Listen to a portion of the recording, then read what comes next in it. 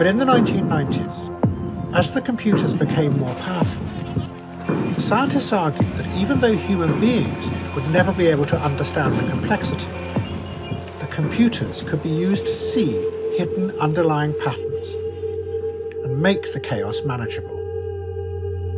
This new idea was called complexity theory. One of its main promoters was the man who had discovered the elementary particles of all matter, quarks.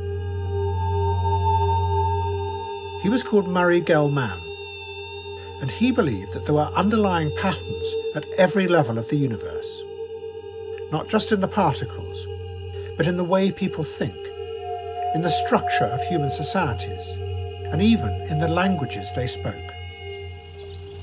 You're always looking for patterns in nature. Yes.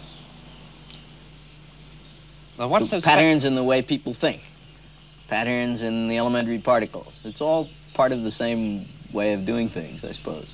Trying to spot the law, trying to spot the relationship, the customs of primitive people, languages and the relations among them. And it's fascinating to try to figure out what these laws are.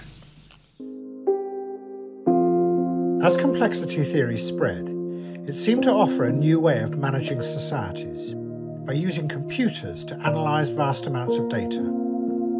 That would bypass the failed political ideas that had always led to disaster in the past.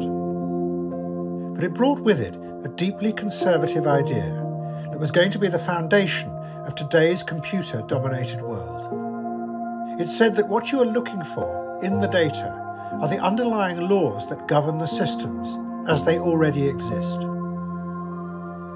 You never ask why those systems came to exist, and who benefits from them existing. One of the leading complexity scientists insisted that the meaning of any system was irrelevant.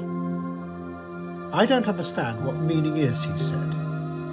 In science, there is no meaning to anything. It doesn't ask the atom why it is going left when it is subjected to a magnetic field.